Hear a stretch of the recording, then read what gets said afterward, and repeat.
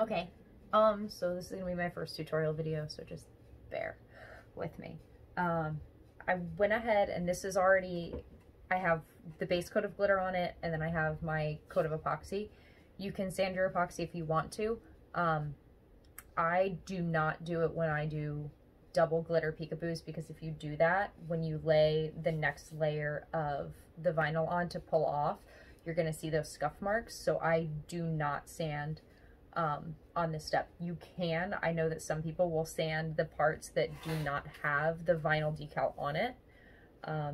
That's your prerogative. I've never had the problem where my epoxy will peel or won't seal. So I don't generally do that when I do two coat epoxies. So what I'm going to be using is the Mod Podge method. I use the matte Mod Podge.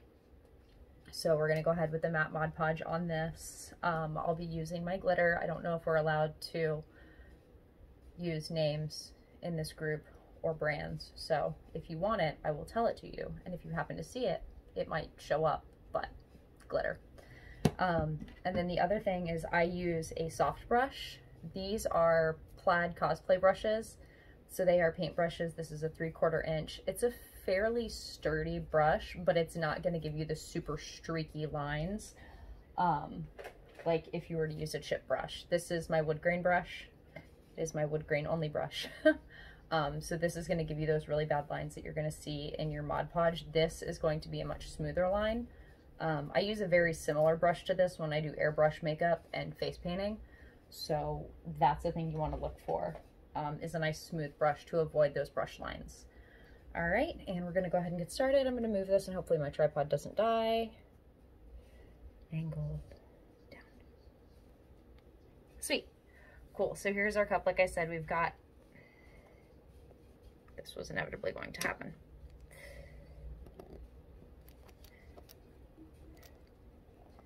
Get a tripod, they said. Best thing in the world. That's what I have to say about this. Maybe if I mess with the weight differential on it.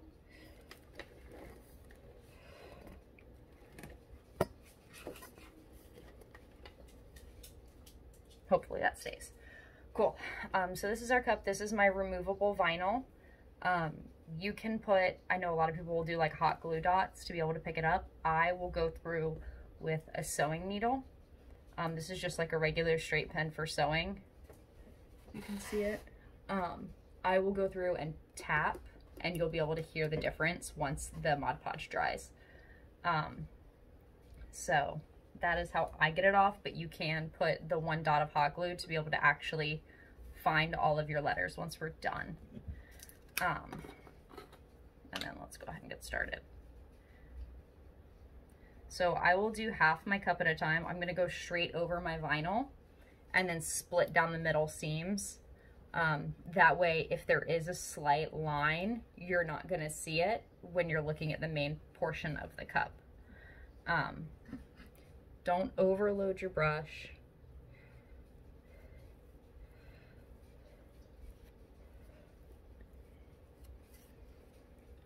I try to do at least half a row in my streaks when I do my brush.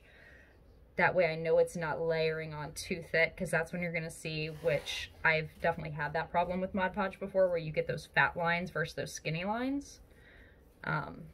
So doing it like this and trying to get that nice long streak is what's going to avoid that fat versus skinny. I also like using the matte as opposed to the glossy here, because it leaves a slightly different texture on the epoxy underneath, so I know where I've already hit.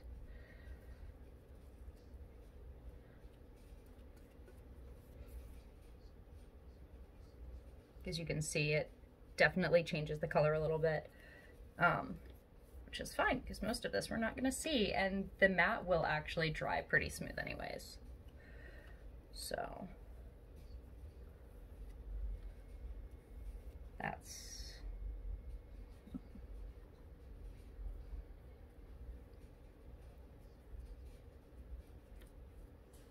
and then like you can see on this one, it's that really like milky white, so I'm going to spread this one out a little bit more on the edges because I don't want that milky color. that milky color is going to be where you're going to see those Mod Podge lines that we do not want in this cup. All right. Cool. Move my Mod Podge out of the way so I don't glitter Mod Podge again, because I have a very big tendency to do that.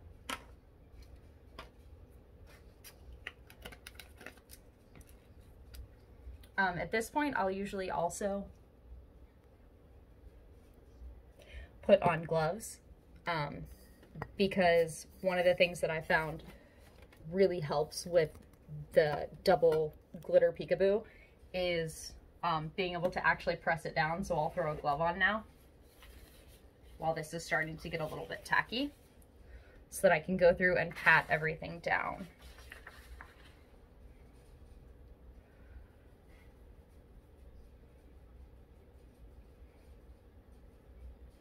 And not that it matters to you guys, but I'm really excited about this cup because this girl has the same high school colors that I had. So when I got this cup order, I was like, I'm gonna do the most amazing cup ever for you, because it reminded me of my high school. And back, you know, when dinosaurs roamed the earth, we didn't have really cool cups like this for seniors. You got like your one Brian Allen. So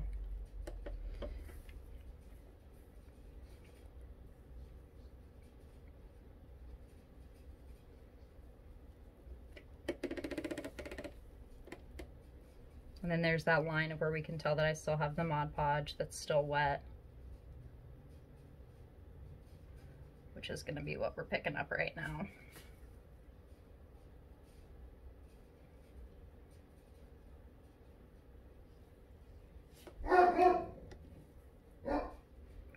Cool. And then this is where your glove hand comes in handy. Press it down.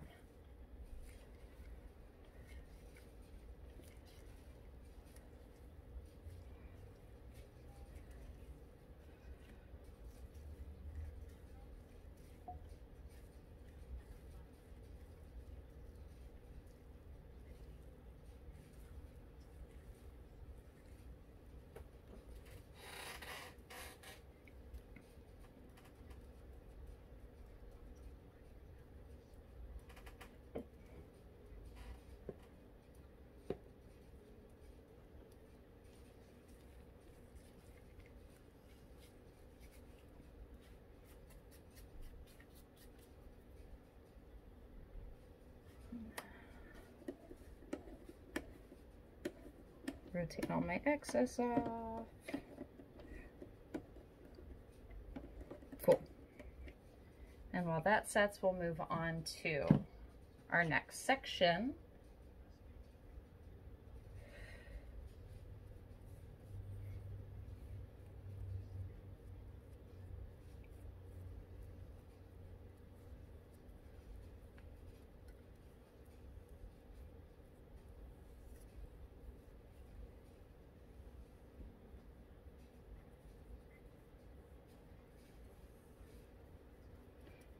Now the first section is still wet, so I'm going to be kind of careful when I go over this line. And I'm going to take it really fine so that I kind of go over it, but I don't want to create that big line delineation. So I'm going to be a little nicer than I might normally be right there.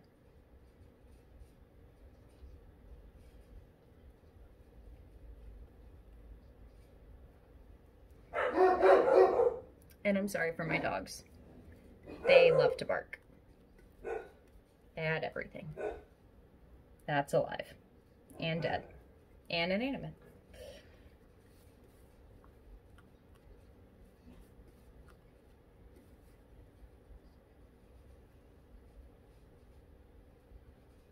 Okay.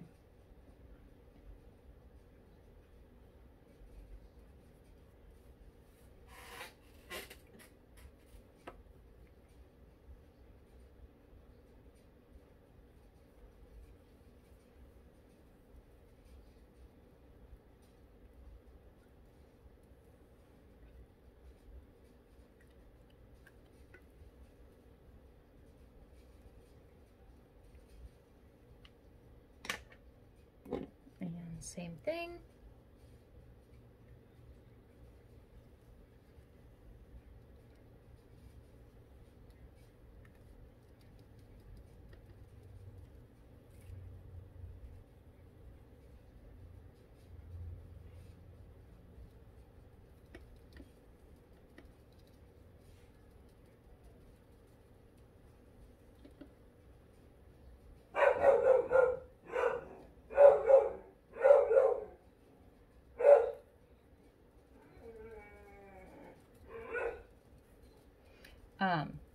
For this, I'm kind of, as I'm patting down towards that side where I know that I got the curve, just to kind of give the glitter the idea that it should go that way too.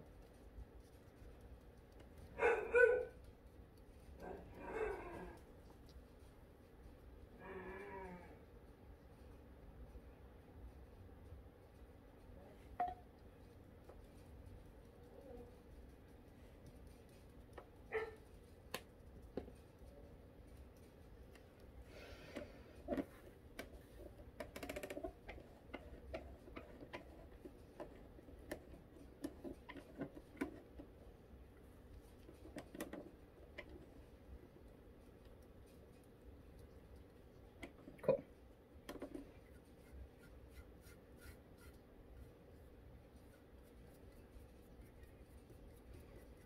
Now I'm just brushing off the extra that's not actually attached to anything with Mod Podge, because I don't want that getting in my under epoxy, or in my under Mod Podge, because then that's how you glitter an entire jar of brand new Mod Podge and have to go out to Walmart at 2 o'clock in the morning to buy another one.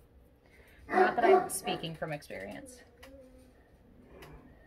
but it was black and it was impossible to get out of the jar.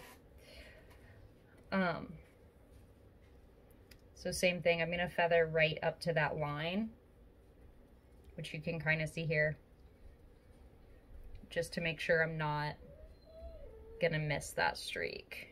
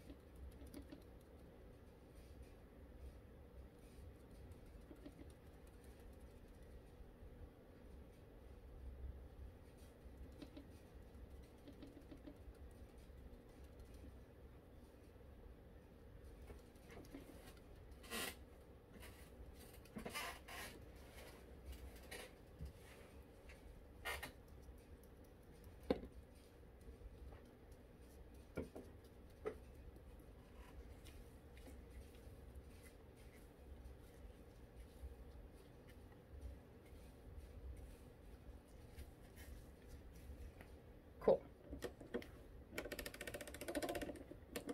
So now we're gonna see where it worked really well and where we still have some spots that we're gonna need to adjust. I always go through and do a second coat just because I like it to be really fine and really nice and thick, and plus we can see it dried out a little bit too much here on my senior, so I'm gonna need to go through and do that second coat anyways because I let that get too dry.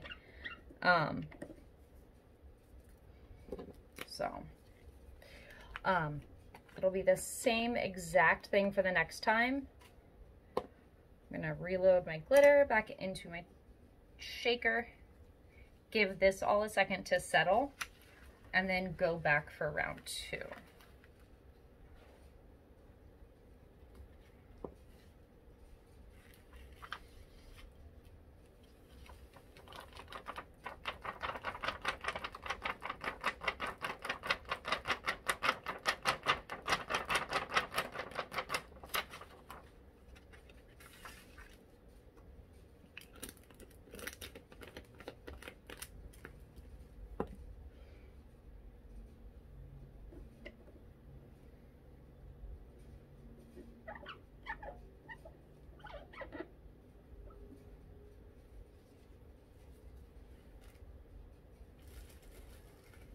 Now that I'm on round 2, I know I'm going to be covering my brush in glitter.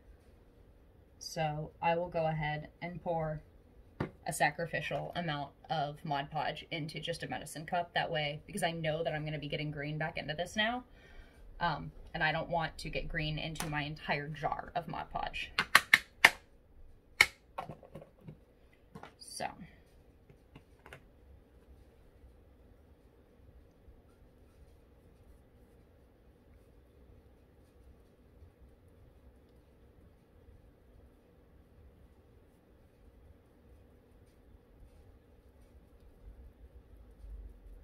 And I should probably let this dry a little bit more because it's looking a little too wet for my liking. But I'm committing, at least to this section, because I know this section's light anyways.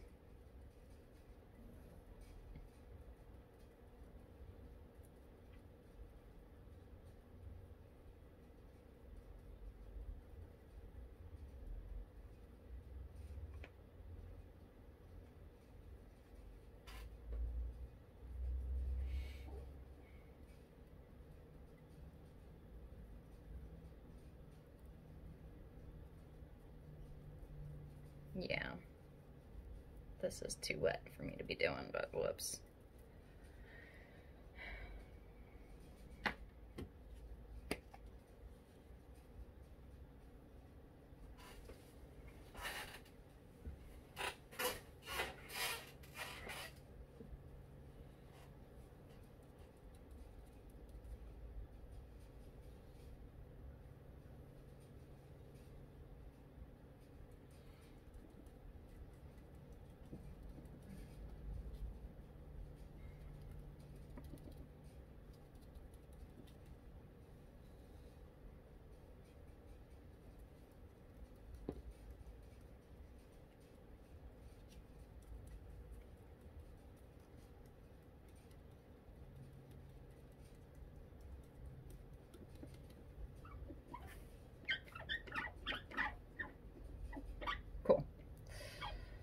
So I'm gonna let the rest of this dry for a little bit longer, and then I'm gonna do my second coat.